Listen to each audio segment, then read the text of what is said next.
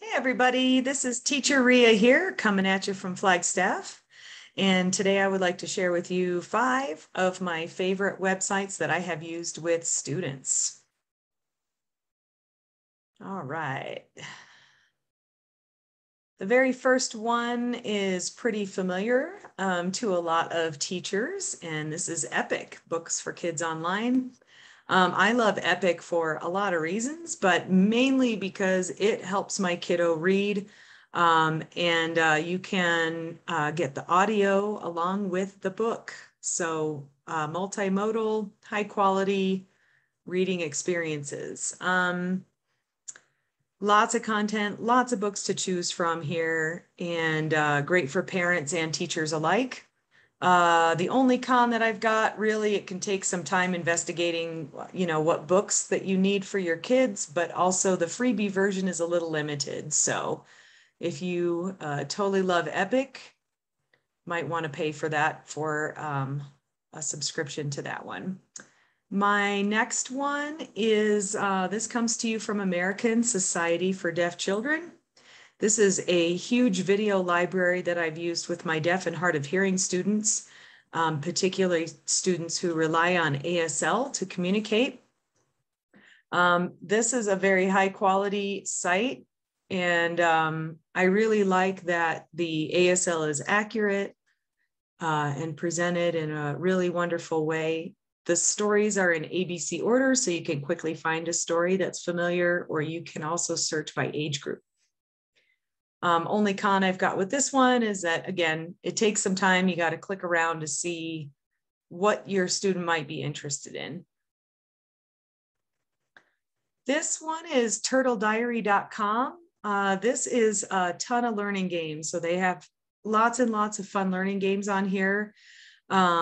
They have been working to update this website since Adobe Flash Player is no longer supported. So that's the only downside.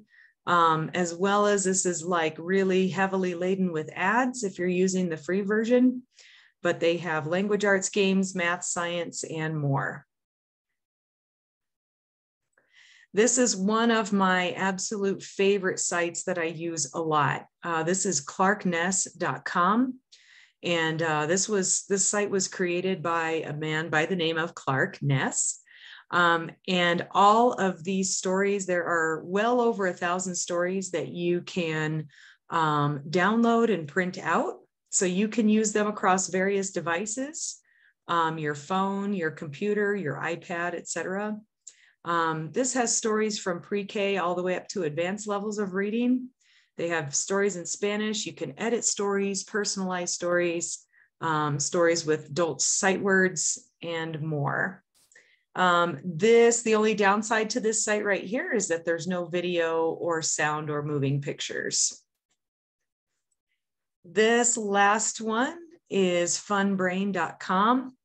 I discovered this site this last year. I really like this one. It's a good free site for teachers and parents to use. And I like that they have a lot of audio books that you can hear the story being read, as well as the words are highlighted as they're being read. So I really appreciate that feature. They also have math and some fun learning videos on here.